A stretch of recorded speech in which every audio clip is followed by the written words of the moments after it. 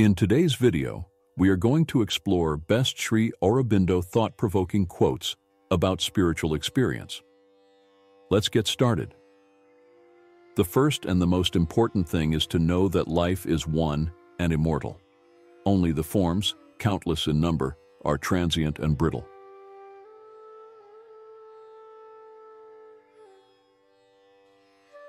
The life everlasting is independent of any form, but manifests itself in all forms.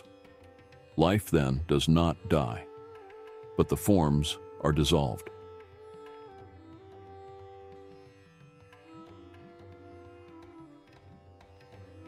The progressive growth of the finite consciousness of man towards this self, towards the universal, the eternal, the infinite, in a word, his growth into spiritual consciousness, by the development of his ordinary, ignorant, natural being into an illumined, divine nature. This is for Indian thinking the significance of life and the aim of human existence.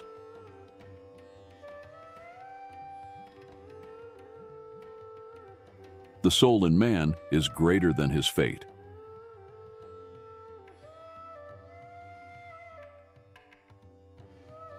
The spiritual path is one of falling on your face, getting up, brushing yourself off, turning and looking sheepishly at God, and then taking the next step.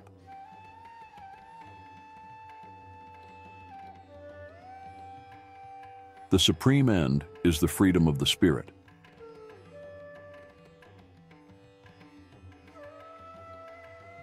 The supreme state of human love is the unity of one soul and two bodies.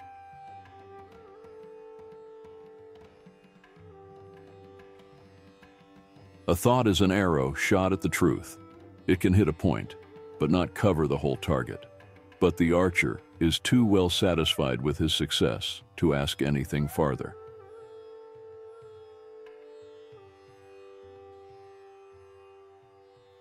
All existence is a manifestation of God.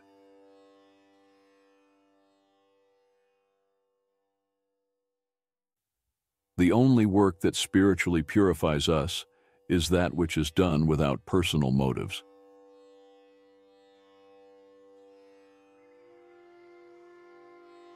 The whole world yearns after freedom, yet each creature is in love with his chains. This is the first paradox and inextricable knot of our nature.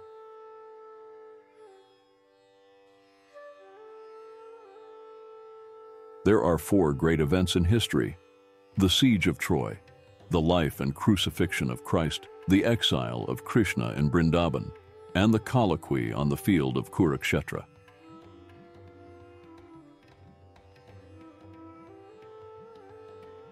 The siege of Troy created Hellas.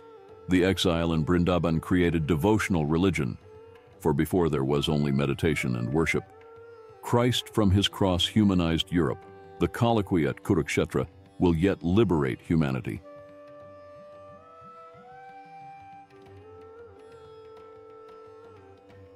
All fanaticism is false, because it is a contradiction of the very nature of God and of truth.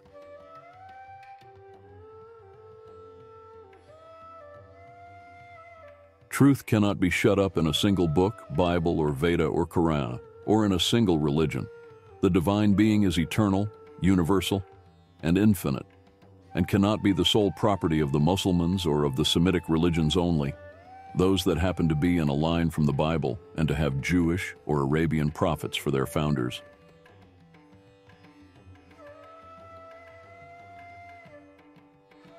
But few are those who tread the sunlit path. Only the pure in soul can walk in light.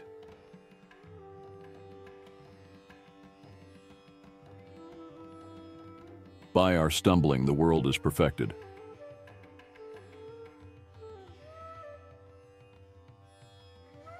Death is but changing of our robes to wait in wedding garments at the Eternal's gate.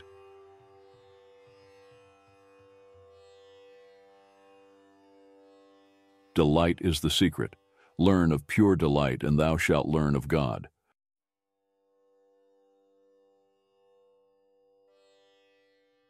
What then was the commencement of the whole matter? Existence that multiplied itself for sheer delight of being and plunged into numberless trillions of forms, so that it might find itself innumerably.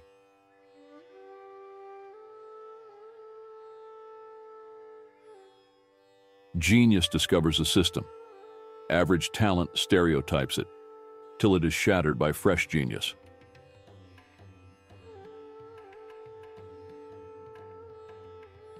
He who chooses the infinite has been chosen by the infinite.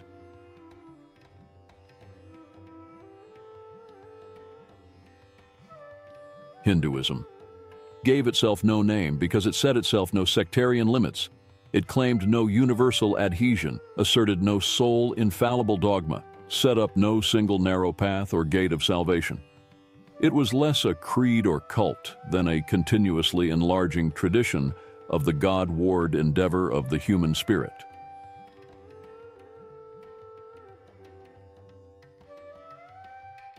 An immense, many-sided, and many-staged provision for a spiritual self-building and self-finding.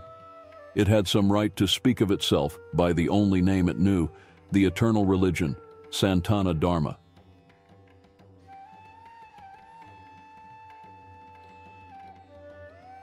If a religion is not universal, it cannot be eternal.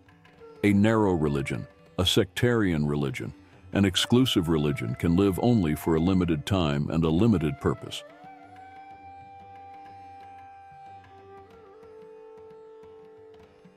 Is it true that existence consists only in the action of energy? Or is it not, rather that energy is an output of existence?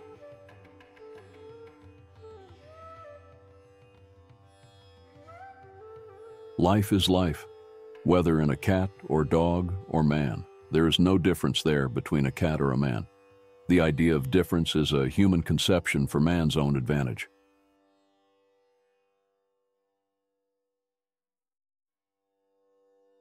My God is love and sweetly suffers all.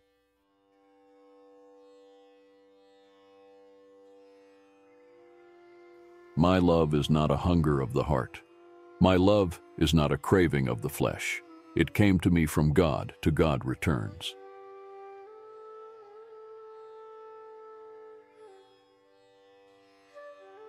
One who loves God finds the object of his love everywhere.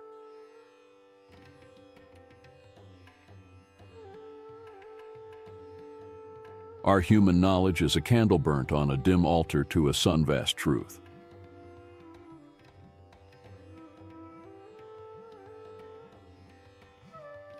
Outside and above the mind, there is the play of a consciousness, which is lighted by the higher truth.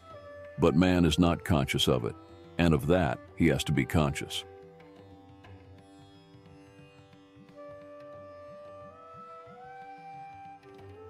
Peace is the first condition, without which nothing else can be stable.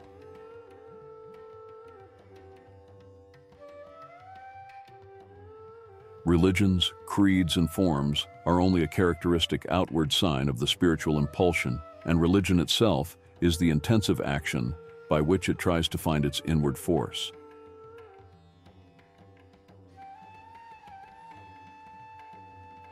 Its expansive movement comes in the thought which it throws out on life, the ideals which open up new horizons and which the intellect accepts and life labors to assimilate.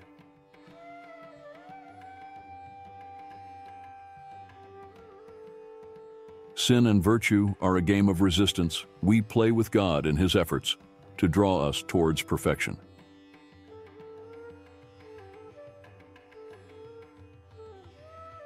Sit in meditation, but do not think. Look only at your mind. You will see thoughts coming into it. Before they can enter, throw these away from your mind till your mind is capable of entire silence.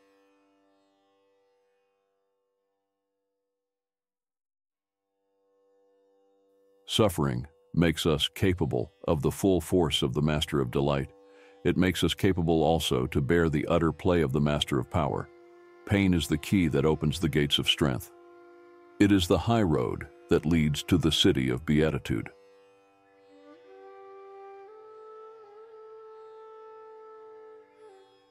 The anarchic is the true divine state of man in the end as in the beginning, but in between it would lead us straight to the devil and his kingdom.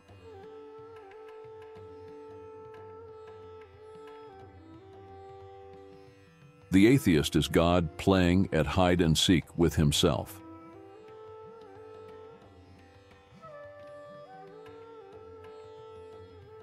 The consciousness of the seer is a greater power for knowledge than the consciousness of the thinker.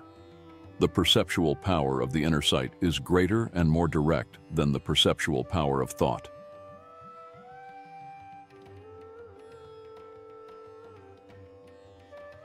The divine truth is greater than any religion or creed or scripture or idea or philosophy.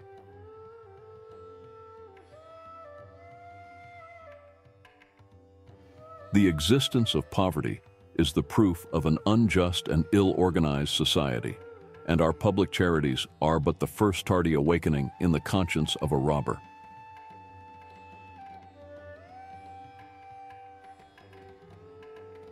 The first principle of true teaching is that nothing can be taught.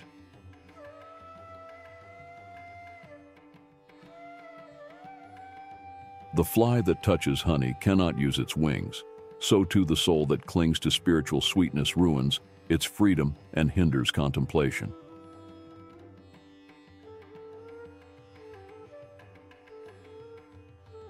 There is nothing mind can do that cannot be better done in the mind's immobility and thought-free stillness. When mind is still, then truth gets her chance to be heard in the purity of the silence.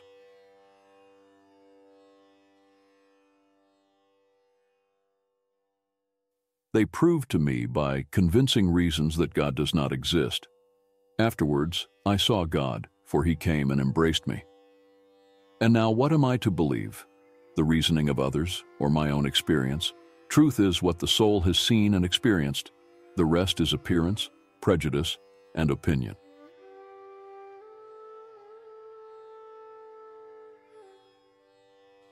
To listen to some devout people, one would imagine that God never laughs.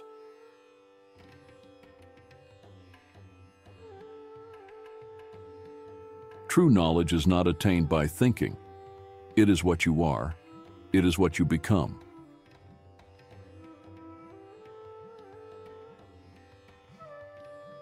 Watch the two indignantly righteous. Before long you will find them committing or condoning the very offense which they have so fiercely censured.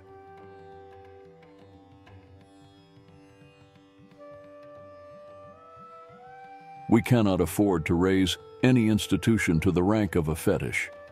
To do so would be simply to become the slaves of our own machinery.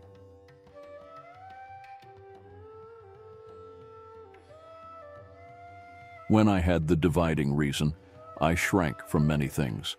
After I had lost it in sight, I hunted through the world for the ugly and the repellent, but I could no longer find them.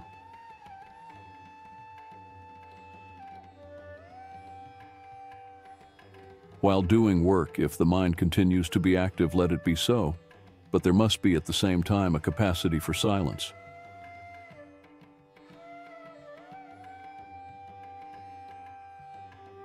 Yoga is a generic name for any discipline by which one attempts to pass out of the limits of one's ordinary mental consciousness into a greater spiritual consciousness.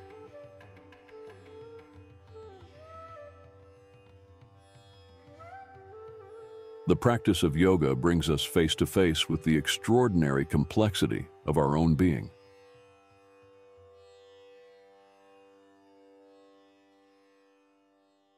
The yoga we practice is not for ourselves alone, but for the divine. Its aim is to work out the will of the divine in the world, to effect a spiritual transformation, and to bring down a divine nature and a divine life into the mental, vital, and physical nature and life of humanity.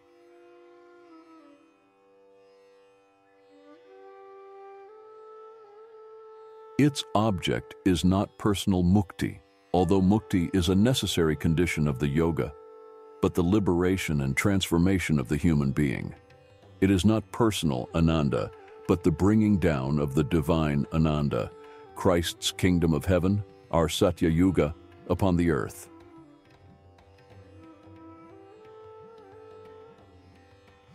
Please let us know your favorite quotes from these best Sri Aurobindo thought-provoking quotes about spiritual experience in the comment section. Thank you for watching. Don't forget to like, share, and subscribe to our channel.